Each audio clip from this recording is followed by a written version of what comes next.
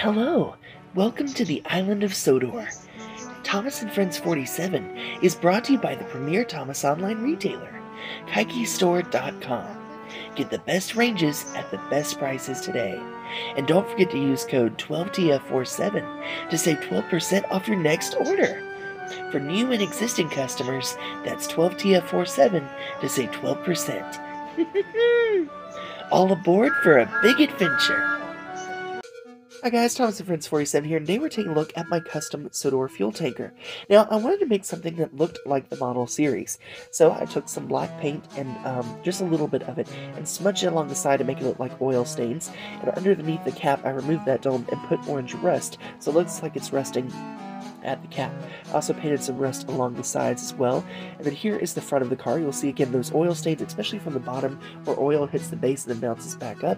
And you can see the rust is sporadic across the side.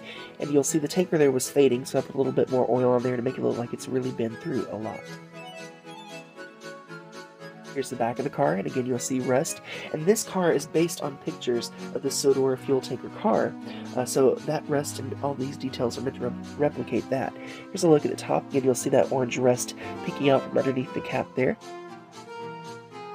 And then here's the bottom, which is unpainted there. Alright, so all in all, what do I think of this custom? Well, I'm going to be honest with you, I've been wanting to do something like this for a while. However, these Sodor fuel tankers are some of my favorite cars, and I just could not bring myself to paint one that was in good condition.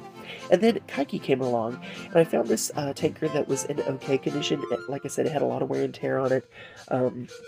It was leaning slightly, the coupler was damaged, and there was fading on the side of the tanker. And I decided to pick that tanker up and do this to it, make it look weathered and kind of fit that style that we saw in the show. And I'm so glad that I did. I love it so much, I actually want to make more.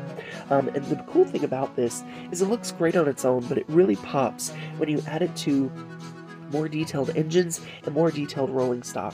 So when I add this along to my custom cars like you see here, it just feels right at home and really brings you into that classic Thomas television series and even the CGI series.